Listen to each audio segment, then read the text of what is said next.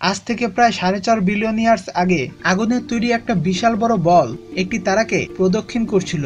এটির উপরিস্তর জ্বলন্ত গরম লাভা দিয়ে তৈরি হয়েছিল, আর এতে জীবনের নাম ও চিহ্ন কিছুই ছিল না। এই সময় পৃথিবীতে আকাশ থেকে বারবার আগুনের গোলা বর্ষণ হচ্ছিল। অনেক দীর্ঘ সময় পর্যন্ত এই প্রক্রিয়া চলতে থাকে। এরপরে লাভাতে ভরা এই বিশাল বড় বলটি একটা বড় গ্রহের রূপ নিয়ে নেয়। সাথে সাথে এই গ্রহের একটি উপগ্রহও তৈরি হয়, যাকে আমরা চাঁদ বলে জানি। এটি সেই গ্রহ যেখানে আজ আমরা সবাই থাকি। এই সময় পৃথিবীর তাপমাত্রা অনেক বেশি ছিল। অনেক দীর্ঘ সময় পরে আমাদের গ্রহের তাপমাত্রা সামান্য ঠান্ডা হয়, আর এর উপর গরম ধুলাবালির আস্তরণ তৈরি হয়। প্রায় 3.9 বিলিয়ন বছর আগে পৃথিবী আবারও আগুনের গোলার বর্ষণের সম্মুখীন হয়, যাকে আমরা বলে থাকি দি লেট হেভি বোম্বার্ডমেন্ট। আর এইবার পৃথিবীতে শুধু ছোট ছোট অ্যাস্টেরয়েডই না, এর সাথে উল্কাপিণ্ডেরও বর্ষণ হতে থাকে। প্রতিদিন কয়েক হাজারের মতো উল্কাপিণ্ড পৃথিবীতে বর্ষণ হচ্ছিল। এই উল্কাপিণ্ড নিজের সাথে কিছু অসাধারণ জিনিস নিয়ে এসেছিল। এর ভিতরে জমানো বরফের ক্রিস্টাল ছিল, যা পরবর্তীতে পৃথিবীতে সমুদ্র তৈরি করে। সাথে সাথে পৃথিবীর বায়ুমণ্ডলে নাইট্রোজেন গ্যাসও নিয়ে এসেছিল। আজ থেকে প্রায় 1.5 বিলিয়ন বছর আগে পৃথিবীতে এখনো কোনো প্রকারের কমপ্লেক্স সাইট বিকশিত হয়েছিল না, আর পৃথিবীতে বর্তমানের মতো বড় বড় দ্বীপও ছিল না। পৃথিবীতে শুধুই ছোট ছোট দ্বীপ ছিল, যা চারদিক দিয়ে পানিতে ঘেরা ছিল। কিন্তু তখন পৃথিবীর ভূগর্ভস্থ প্লেটে নাড়াচাড়া শুরু হয়। এতে পৃথিবীর সারফেস অনেকগুলো টেকটনিক প্লেটে বিভক্ত হয়ে যায়। পরে এইসব প্লেটসের মুভমেন্টের জন্য এইসব ছোট ছোট দ্বীপ নিজেদের মধ্যে জোড়া লেগে গিয়েছিল, আর একটি সুপার কন্টিনেন্টের তৈরি করেছিল, যার নাম ছিল রোডিনিয়া।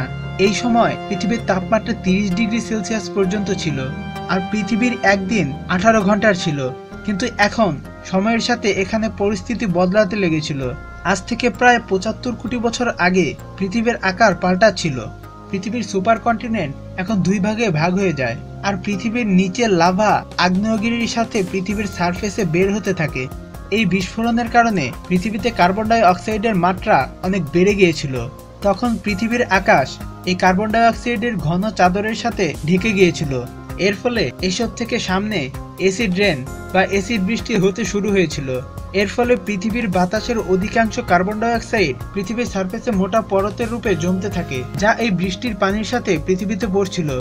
এর ফলে বায়ুমণ্ডলের কার্বন ডাই অক্সাইডের ঘনত্ব কমে যায়, আর তখন পৃথিবীর বায়ুমণ্ডল সূর্যের আলোকে আটকানোর জন্য উপযুক্ত থাকতে পারেনি। এর ফলে পৃথিবীর তাপমাত্রা খুবই দ্রুত কমতে থাকে, যার ফলে পৃথিবীতে প্রথম আইস এজের শুরু হয়। এই আইস এজ এখন পর্যন্ত হওয়া সবচেয়ে বড় আইস এজ ছিল, কিন্তু এটিও সব সময়ের জন্য স্থায়ী ছিল না। সময়ের সাথে সাথে বায়ুমণ্ডলে কার্বন ডাই অক্সাইডের মাত্রা আবারও বাড়তে থাকে, আর পৃথিবীর তাপমাত্রা আবারও বাড়তে শুরু করেছিল। এর ফলে পৃথিবীতে জমা হওয়া বরফ ধীরগতিতে পুরোপুরি গলতে শুরু করেছিল, আর পৃথিবী আবারও সাধারণ রূপে আসতে থাকে। আজ থেকে প্রায় 46 কোটি বছর আগে এখন পৃথিবী কিছুটা আমাদের পরিচিত পৃথিবীর মতোই ছিল। পৃথিবীর সুপার কন্টিনেন্ট এখন আরো কয়েক ভাগে বিভক্ত হয়ে গিয়েছিল, কিন্তু এখনো এখানে মাটিতে থাকা জীবজন্তু এসে ছাড়েনি, আর পৃথিবীর সারফেসে গাছপালাও এখনো জন্মায়নি। কিন্তু এরকম কেন হয়েছিল? আসলে এটা সূর্য থেকে আসা ক্ষতিকারক আল্ট্রাভায়োলেট রশ্মির জন্য হয়েছিল।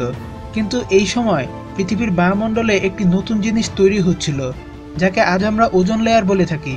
বায়ুমণ্ডলের অক্সিজেন সূর্যের আল্ট্রাভায়োলেট রশ্মিকে শুষে নিয়ে ওজোন গ্যাসে পরিণত হওয়া শুরু করেছিল, যা পৃথিবীর চারদিকে একটি নতুন চাদর তৈরি করে, যা আমাদের সূর্যের আল্ট্রাভায়োলেট রশ্মি থেকে আজও বাঁচিয়ে চলেছে।